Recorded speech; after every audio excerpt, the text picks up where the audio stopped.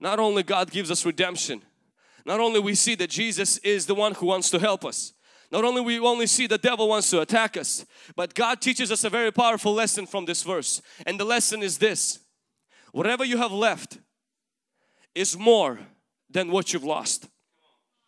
What God wants to teach us today is this, is that whatever you have left today is so much more than what you have lost. You know, I came across a story of our president. We had President Abraham Lincoln, and if you check Abraham Lincoln, at the age of 21 he failed his first business. At the age of 22 he was defeated in a legislative race. In the age of 24 he failed again in the business. At the age of 26 overcame death of his sweetheart. At the age of 27 had a nervous breakdown, which explains.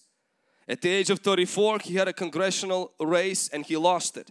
At the age of 36 he lost another congressional race. At the age of 45 he lost a senator race. At the age of 47 he failed in an effort to become a vice president. At the age of 47 he lost a senatorial race, and at the age of 52 he became a president.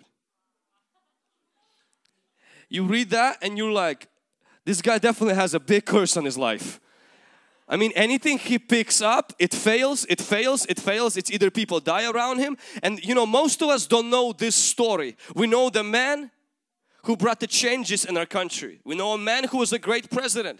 We know a man who was a revolutionary. Movies are made about him. Books are written about him. People today honor him and respect him. But you have to understand, this is the man who at the age of 52 had to realize, is my life just 2 bones and an ear? Can God take this that is left? 52, only fail, fail, fail, fail. Can God do something with this? And listen, shepherd can do something with that. Maybe no one else can do it, but God can. You know, a golf club in my hands is just a stick. In Tiger Woods' hands, it's not a stick. It's a tool to win championships. A basketball in my hands, it's a brick. In the hands of Michael Jordan, it made him in who he is, that everybody knows about him in the world. And that's how it is with 2 bones and piece of an ear. In my hands, it's just the remaining of somebody's really, really bad luck. And you bury it and you say, you know what, I'm sorry for what happened to you. But when those 2 bones and an ear goes in the hands of Jesus, He can make a masterpiece out of it.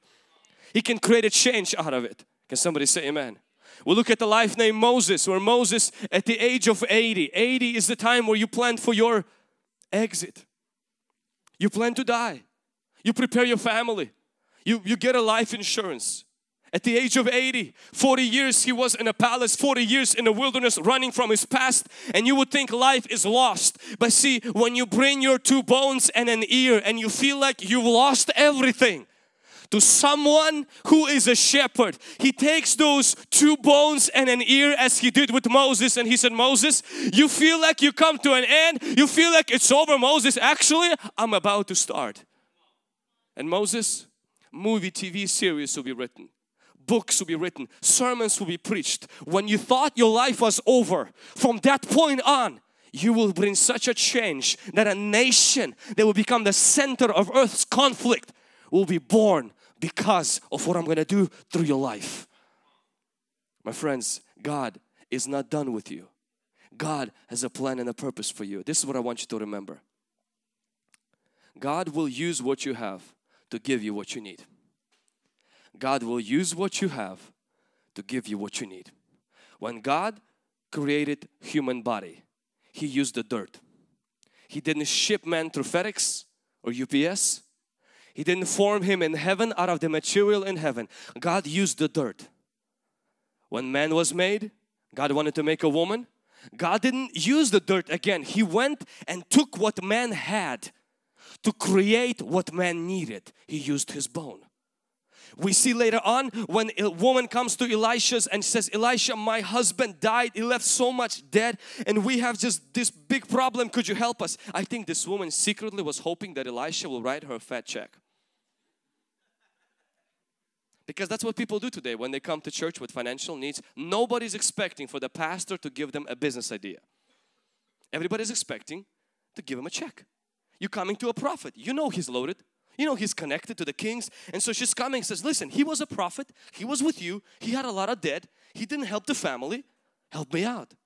And the prophet asked her this ridiculous question. What do you have in your house? And if I would be her, I would answer, didn't you hear me? Debt. But he says, what do you have in your house? She says, I don't have nothing except a little bit of oil.